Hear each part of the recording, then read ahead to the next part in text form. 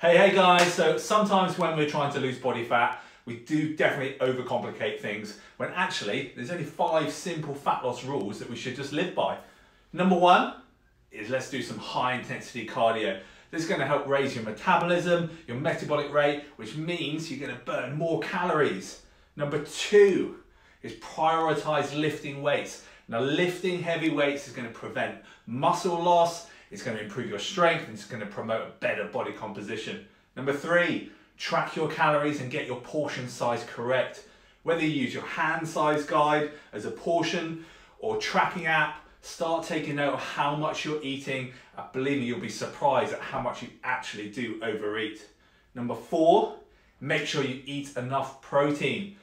Be sure that you eat enough protein. It's going to help prevent muscle loss. It's going to keep you feeling fuller for longer and help with your recovery from that extra training you're going to put in. And number 5 is follow the 90-10 rule. Last of all, be consistent 90% of the time, meaning you can allow yourself to go off track slightly throughout the week, but try and be on target for 90% of the week. Good luck, you can do this. See you in the next video.